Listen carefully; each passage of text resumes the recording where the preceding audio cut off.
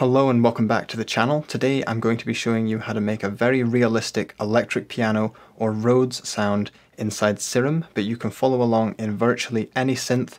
They all work just about the same. This is an incredibly versatile sound, so I'm going to start with some sound demos to show you what it's like, and then we can break the patch down in a lot of detail. There are many ways to play this patch, but I'll just start with some chords.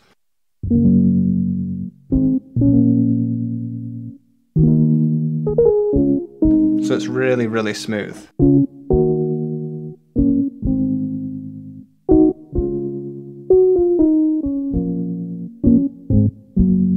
You can really change this sound with effects, add a lot of chorus and reverb, and it becomes really spacious.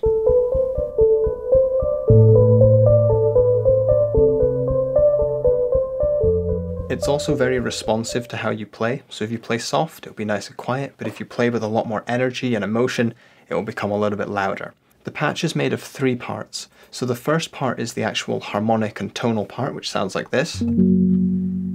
The second part of the sound emulates the keys being pressed and a hammer being struck, which brings a lot of realism to the sound. And the third part of the sound are all the effects that we use, such as reverbs, filters and choruses, which you can use inside your synth or on your mixer, and this really brings a lot more texture to the sound. But now I'm going to initialize the patch and we can look at this from scratch. First step in our synth is to go to our oscillator, which is creating the sound. I'm going to select a sine wave. So analog, basic shapes, or in this case, analog BD sine. This one's like a regular sine wave, but it's got a little bit more harmonics to it. So that's our initial tone. Next, we're going to go to the ADSR envelope for the amplitude of this sound. So this is going to shape the volume of this sound. First thing we're going to do is add about 10 milliseconds of attack, which rounds off the start, makes it a little bit softer. I'm going to add about 2 seconds of decay, and I'm going to take the sustain down to -10 dB. Then I'm going to make this curve have a little bit more tension on the envelope here. And finally, I'm just going to add a little bit of release, maybe somewhere between 50 and 100. This gives us a slightly soft but plucky envelope. So we get a little bit of a pluck at the start, and then it holds a constant tone. However, depending on the piano sound you want, you might actually want the sustain to come all the way down. It's entirely up to you how much sustain you want to have on the sound. That's the beauty of sound design. You can make it perfect for your song.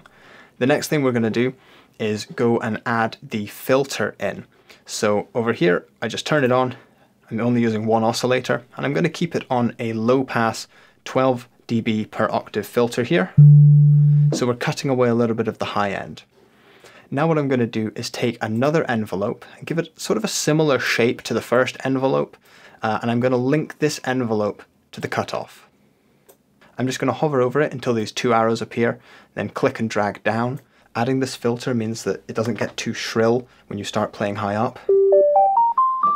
The next thing to do is go back to our oscillator and add some voices of unison. You don't have to have any voices of unison, but I like adding just a bit of subtle width to the sound. So I'm going to have about 5 voices of unison, and the trick here is to pull the detune amount all the way down. If it's too high, it starts sounding really electronic and spacey, whereas I'd rather it was just a nice and subtle width. So it still sounds quite sort of old-fashioned, a bit sort of retro. Next, I'm going to go to our LFO. I'm going to drag this top point all the way over, and I'm going to create a point by double left-clicking in the middle, just pulling it down like this. And I'm going to link this LFO to the fine tuning of oscillator A. I'm going to move my mouse over until I've got the double arrow, and I'm going to press Shift and Alt on my keyboard and a left click.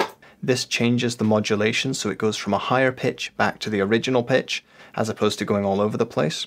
Going back to LFO1, I want to turn this into an envelope by clicking just here.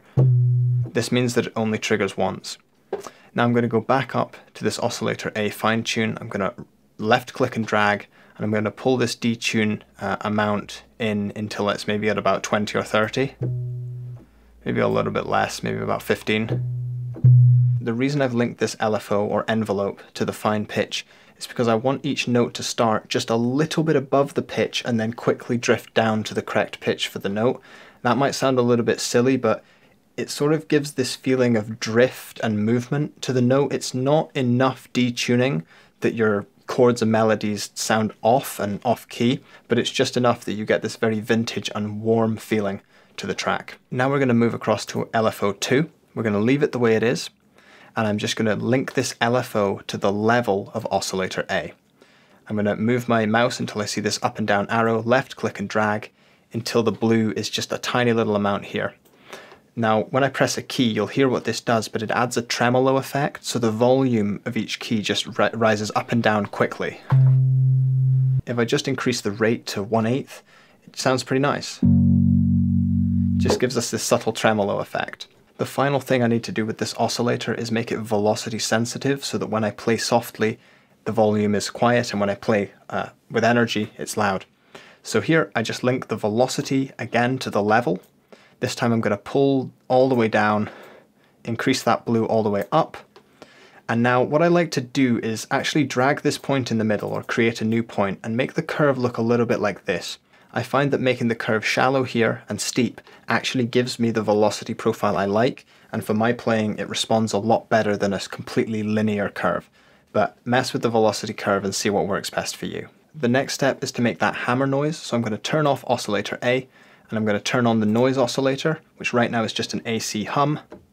So I'm going to take a different attack sound. Now there's lots you can use. One that I think sounds very good is the Guitar Mute 2, but I haven't listened to all of them, so one of them might actually be even better. Experiment for yourself. Once you've selected your noise, turn the level all the way up just to start off with, and press this here until it's blue, and that means that it's only going to play once. So what I'm going to do is pitch down this sound,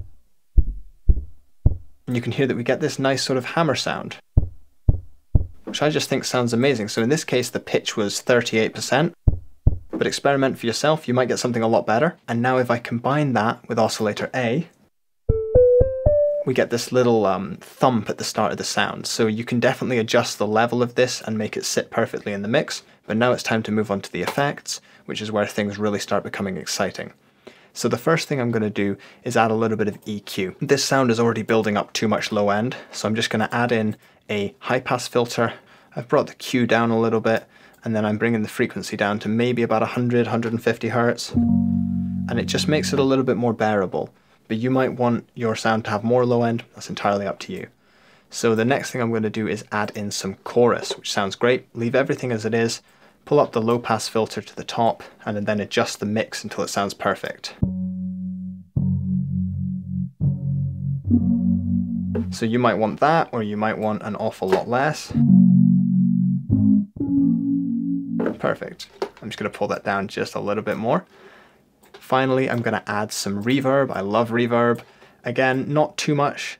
Take the mix down, a little bit of low cut to cut some of the low end out. Add a little bit more mix.